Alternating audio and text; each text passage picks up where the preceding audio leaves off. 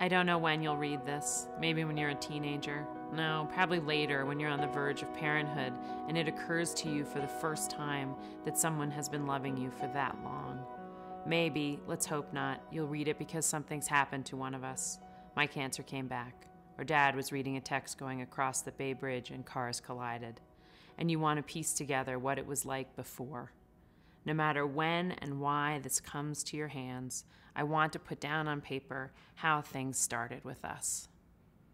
So I remember my mother-in-law saying so vividly when she was visiting once when the girls were little, oh, I wish I could remember this time in my kid's life. All I have in my mind is Christmas and their birthdays, and we went skiing once and we took them to a theme park, and that's what I've got.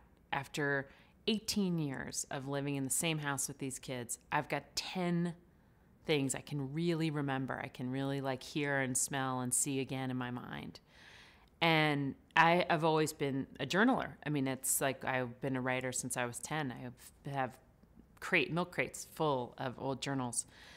And so it is my nature to try to capture it and put it down so that it doesn't get completely lost.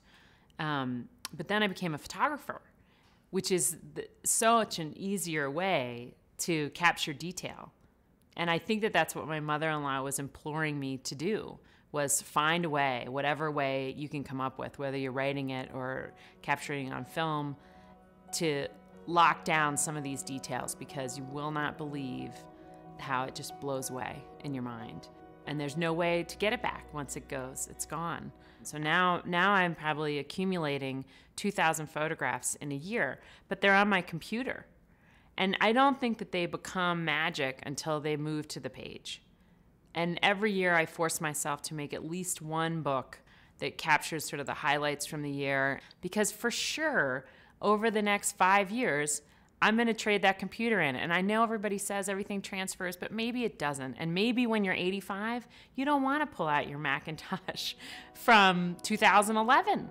And so I have my little growing stack of all of my books from vacations and from my sort of annual highlights book. And at a minimum, that's what I've got. But if I just look at it for a second, it'll all, roll again for me like a movie in my mind.